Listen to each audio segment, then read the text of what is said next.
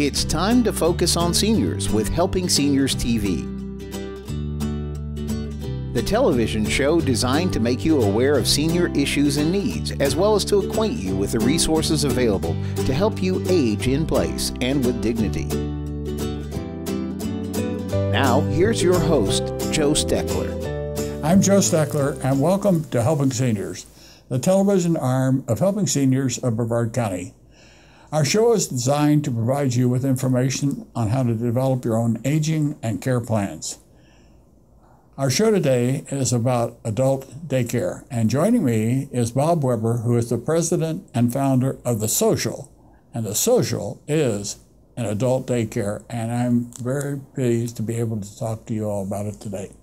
Welcome, Bob. How you doing, Joe? How are you? I'm doing great. That's good. Now we can put our hands up on the table. Yep. We can relax. Okay. And we can talk about this fantastic. I'm going to say fantastic, folks, because I have personally helped start 3 adult daycares. I know what's involved.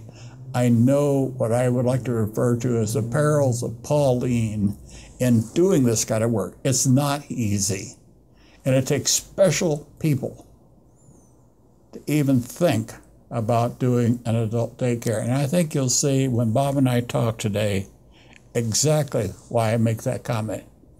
And before I even ask you a question, what is your reaction to my word and comment about taking special people? Not just you, but your staff too, Bob. We are a special group, and we love to take on all the seniors because it's like family. Right. It is. And you have to accept them like family. And I was raised in a medical family, nurses, and we used to visit my mother when she was in a nursing home. And that always instilled a lot of ideas on what to do in the future if I was ever going to stay in the medical field. And I branched out, and I went into IT, and then I came back into the medical field and decided to do something different when I opened up the adult daycare. And I first opened up home health agency. Okay. Home health agency. And I went from that to an adult daycare. So the economy was rough for a lot of people, and as a home health agency, it was more one-on-one care at their home. It moved to families taking back their seniors and trying to be their family caregiver, which was creating a lot of stress in the family because of economic times. So that's what instilled me to open up the adult daycare. And as you saw, it's not your typical adult daycare. No, we're going to talk about that, but I'll go back and let's move back in time a little bit. And you made a comment about families taking care of their own. When I was raised, when I was a young boy, I don't even remember adult daycares. I don't even know if they existed. I didn't know too much about Alzheimer's. I didn't know too much about the care industry. But almost every small town in the United States had what we lovingly referred to in those days as an insane asylum. I know. And you know that. I do. But as I go back now, I think that a lot of the people that were in these so-called insane asylums are the type of people that you will have in the social club. They were just people with dementia and Alzheimer's. Yes. You know, you do have the extreme ones, the advanced stages, and you have the early stages. But I think I agree with you that the insane asylum would just put them away over there. Yeah. Forgot about them. And we didn't need to do that. Point is, Bob, we know more today than we did 30, 40, 50 years ago. Yes, yeah. And also the economy forces people to go to work and not stay home to care with the family. Yeah. So you have that financial burden. But question then becomes, what do I do with mother or father, mother or dad, if I have to go back to work? I can't leave them alone many times. Some you can leave alone, but many you can't leave alone. So if you put them in an assisted living facility, the average cost of an assisted living facility today is roughly $5,000–6,000 a month. Yes. The poorer places are cheaper. Yes. But if you want a good place for your mother and father, you're going to pay $3,000, $4,000, $5,000 a month. Absolutely. So I think with all the talk about the Affordable Care Act and all the stuff that we're going through today, how about you telling our viewers what you're doing at the social club to drive down that cost element, and how your version of the social club, the adult daycare, fits into the total care equation, going from home care all the way up to nursing home? Our adult daycare is a facility that is like a home, as you saw it. We have several different sections in the 5,000 square foot facility. We have a cafe and a social media area, and we have all the laptops. We'll help them communicate with their family members using any social media application that they are used to, like Facebook. We also have a bar that they can sit down and be comfortable like they're at a restaurant. We have a lounge where they can sit and watch television. We have 4 televisions. One of the big television is a 65-inch where we can do presentations and movies. We have activities, billiards, air hockey, shuffleboard. We have a huge dining facility that also is our arts and craft area. We have a kitchen. We have 3 quiet rooms where if the noise is too much, they can go into the quiet rooms and watch television, read a book, listen to music. It's closed off. We have all this we bring home, and we don't have it so tightly structured where you have to go from room to room to room. If you want to stay in a room, you'll stay in a room. A lot of the clients or participants that are coming already, the caregivers are asking questions. Are they allowed to do this? Are they allowed to sit and watch television? Can they do that? They're asking so many different questions, and I just tell them they're allowed to do whatever they want to do. Treat it like their home. If they want to go in the living room and sit down, they can go. But it's a protected facility. They can't get out of there. They can't get out. We have all the doors alarmed, so they can't get out. People can come in, but they can't get out. No, you know what I mean. Until I know. Right. But that's important, because I've been asked over the years to help open adult daycares. And one of the first questions I ask is, what kind of a fence do you have around it? I remember there was a daycare was going to put, and they actually were planning on putting an 18-inch high wire embedded in a ground fence up and call that their safety zone. I said, you can't do that. No. That's not possible. You don't do things like that. Correct. What we're going to be doing, and the construction is going to start soon, is an outside patio. But what we're going to have is, through one of the doors, a 6-foot fence, and it goes right into a patio, so everyone's protected, and it's going to be a full umbrella. It's right where you were parked. You know those 2 slots, yeah, right? Yeah. I'm converting that whole area to one huge patio, so they can go in and out without any worry. Yeah, folks, I want you to pay particular attention to what Bob is describing here, because I've seen all types of daycares, and I remember when we built our first adult daycare, we put a fish pond in. And we realized, while a fish pond was a great idea, it was a real killer for taking care of.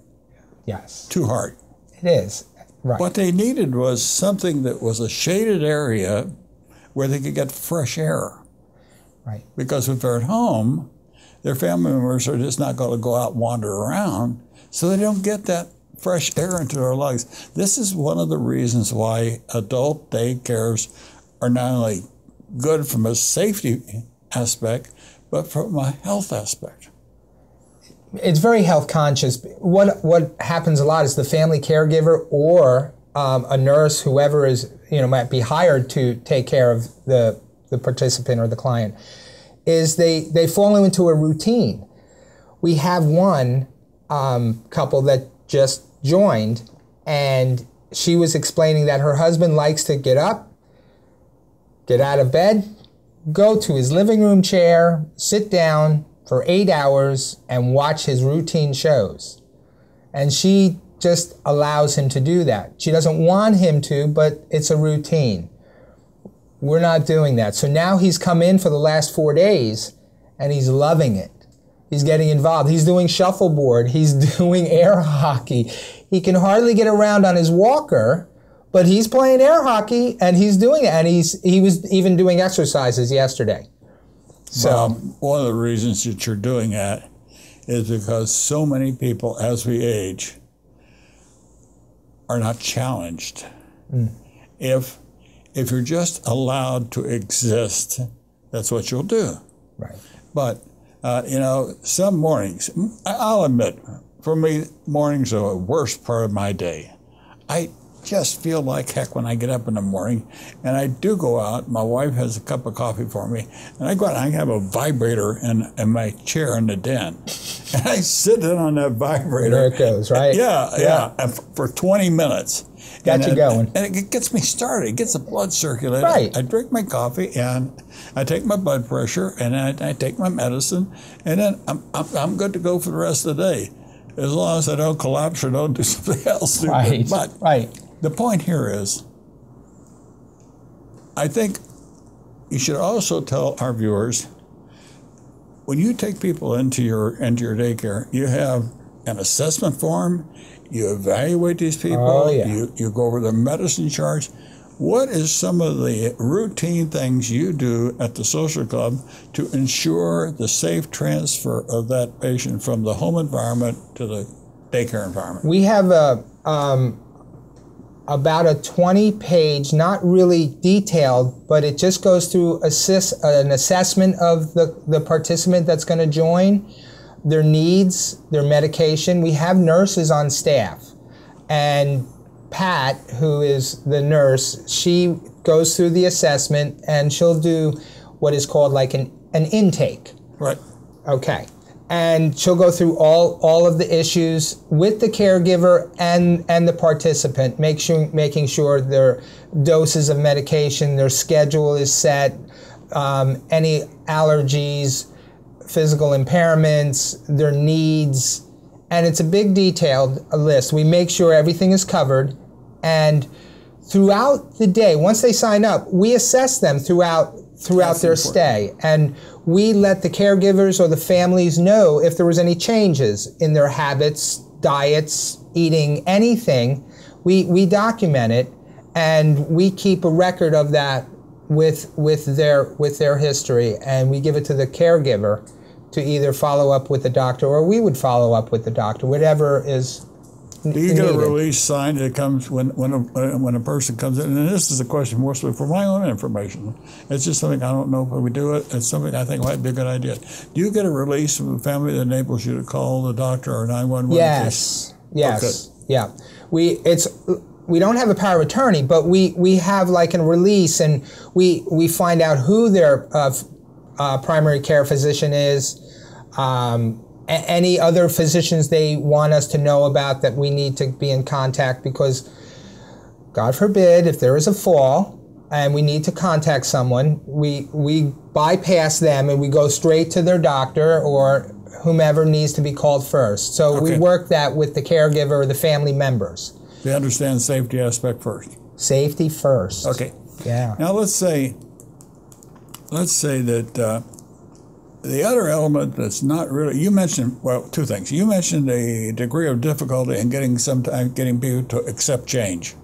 Yes. But the other part of that equation is that if a person comes to the adult day health care that is the medical adult day care type, which sets you, again, apart from a sort of a straight daycare.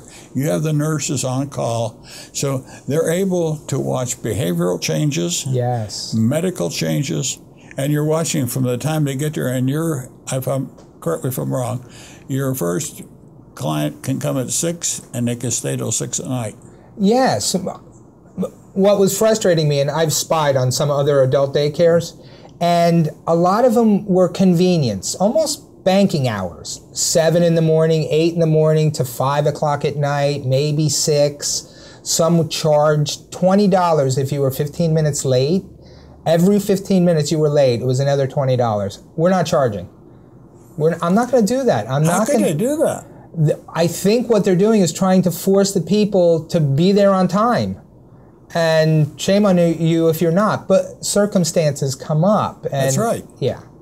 Yeah, and we're not going to do that. And in the future, depending on the community and their needs, I'm going to open up until 10, which gives the family the opportunity to come home from work, drop the senior off or whoever needs the care, and go out to dinner without being rushed through a dinner. So it just allows them, so you don't have to sign up for 80 hours a week, 40 hours. You can just drop off and go to dinner. We're just that easy. Let me ask you, all right, let's say if somebody, what would it, maybe drop somebody off at 6 o'clock at night and picking them up at 9 or 10? Yes. What would you charge for something like that? It's the same rate. So my rates are, that would be $8 if it's $8 an hour for 4 hours. Most of the places are charging $10 an hour. My hourly, if you just did a walk-in and say, can I drop Bob off for an hour, that would be $8.75. But if it's up to 8 hours or more, it's $7.50. That's cheaper than a children babysitter. It might be. I don't know. I know. Do you know? Yeah. Yes, I know for a fact. It's cheaper than a babysitter. Times are tough, and I don't have to take all their money. I just need to pay the food and the staff. Well, this is something that at times, Bob, people have an incorrect impression of what service costs really are.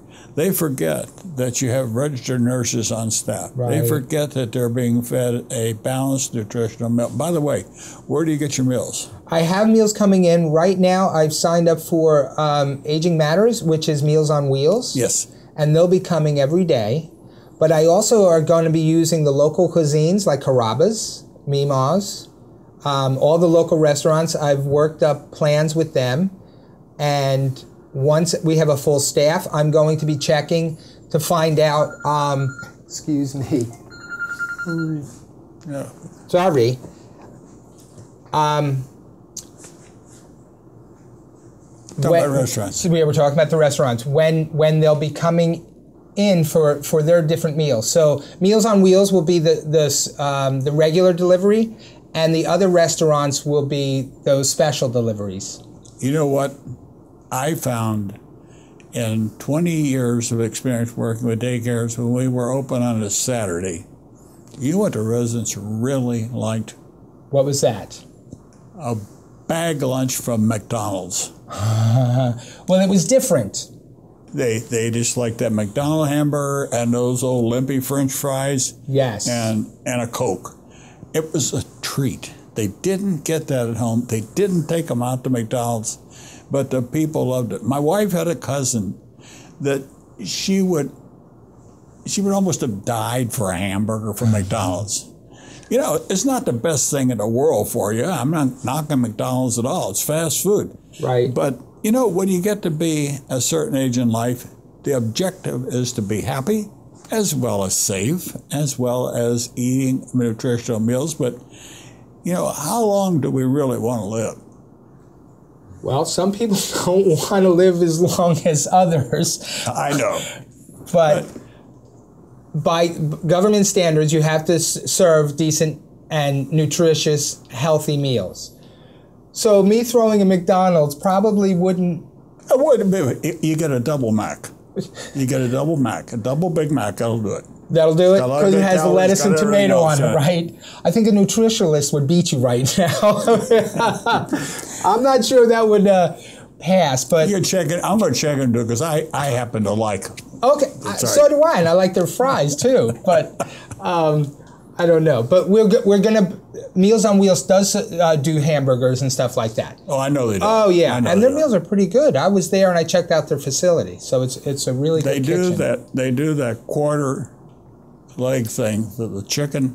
Yes. I happen to like the breast. I don't like the dark meat, so I was always in trouble. I don't like the dark meat on chicken. Anyway, the point here is, Bob, Yes. is that you are going to do the very best you can to operate a facility that will cater to the needs and desires and safety of the client. Yes. The biggest thing is not only are we different versus the other daycares in the format and the layout, we have the medication management. We have the ability to, if you have an oxygen tank and you're worried about it running low, don't. If you're worried about them roaming, don't. Everything's alarmed.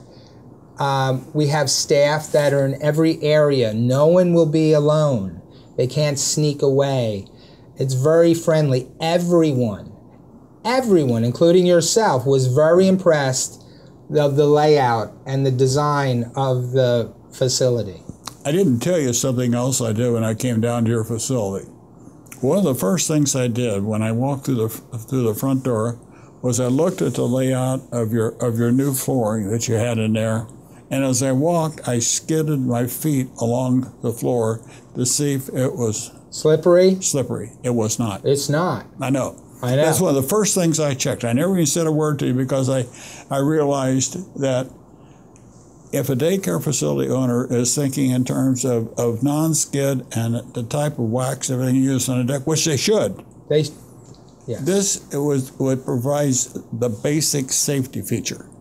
I looked at your doors, I looked in your bathroom, and I saw that in the one you have the shower accessible, or the wheelchair accessible shower. It's wheelchair accessible. Right. It's a huge bathroom, isn't it? Now, will you give showers there? Yes, the showers are there for the reason. If families need the participant to have a shower, we'll handle that. If there's accidents, we'll take care of that. There will be. There will be. Yeah. There will be. And you have a washer and dryer there to do the laundry. Yes. I didn't notice. Do you have a section where you can keep an extra change of clothes for them? We do. In where the nurse administrator's office, there's a whole wall of cubby holes and containers for their clothes. I missed that. Yes. I missed that. Yeah. But that's extremely important. Now, if you since you have the capability to do wheelchair showers, is there an extra charge to do a wheelchair shower? Not really. I think what we're doing is $5, which covers depends, towels, everything. If they didn't bring anything in, and the shower, it's all included pretty much. It's fantastic. Yeah, it's just the expense. So if we need to use up some of our supplies, we ask, to help pay for the reimbursement to restock. And that's extremely fair. Yeah, that's all I'm trying to do. Yeah. I know what the state expects the rate. I know that the state, your cost is for $8.75 an hour. Yes. The state reimburses at the rate of $10.50. Did you know that? The state will reimburse when they have the Alzheimer's Disease Initiative program. They reimburse at a higher rate than you're charging. Okay. So it tells me that yours is a very fair rate. We try to be a fair rate. Well, it is. Yeah, it is. And all Medicaid. I think for the state of Florida, Medicaid. Now you're not talking about Medicaid, right? I'm talking about Alzheimer's Disease Initiative money. They have a separate way of figuring cost per hour. Okay. And it's a very complicated, stupid process. I went through it for 20 years. I can't tell you how inflexible some of the state requirements are for administering respite programs, daycare programs, and overall medical care. And the legislature, as we do this show today, is arguing the value and the merits of how we're going to administer Medicaid in the future. You have already recognized with the establishment of your daycare that you have to do something to get into this sliding scale we have from home care to nursing home care. We have to put elements of care in place that take care of the people, keep them safe, and that's what you're doing there. What else sets the social apart above from what we've talked about? I'm going to sort of glance what you're talking about. That's okay. Figure out anything here. Without saying names, one of the adult daycares I was at was large, but most of the activities was done in one room. And it was a square room, and everyone was sitting around a table, and I walked in during a church service. I think it was Baptist at the time. The reason I'm saying that is because it was just finishing up, and I was talking to the administrator, and after that service finished, a Catholic service came in, and everyone has to participate in both services. They're just trapped in that one room.